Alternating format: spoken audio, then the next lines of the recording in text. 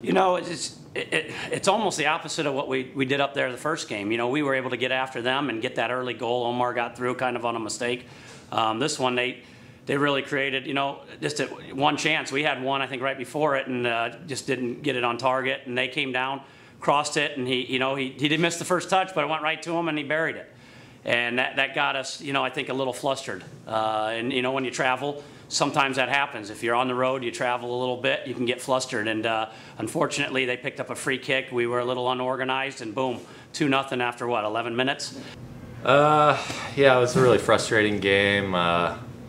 We started off on the back foot and just kind of got worse from there. You know, to give Harrisburg credit, they took their chances, and you know, we gave them a couple opportunities and they buried them. We talked again today. I told the players we'll talk about it this week. It's really about keeping our focus. You know, you got to win your home games.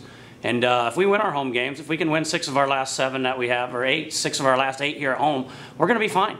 And we'll pick up those games. And that's something that you got to keep your focus. But it does go in the back of your head as a player and as a coach and as a team. But right now, if you look at a games played, if you get a win, you know, we jump right back into 8th place. Yeah, I mean, you got to try to make playoffs in this league. The league gets reset at that point, you know, and anything can happen in playoffs. So yeah, we're thinking about it. There's still some time left. We got some home games coming up, so we'd like to, you know, hopefully get some points going at home and see what happens from there. But we've got to get back and match it up. You know, Charlotte got 3 points against us at their place. We have them Saturday, and I think we get the 3 points back, and we pass them. So that's really all that matters, and that's how we have to look at it, that we're in a dogfight.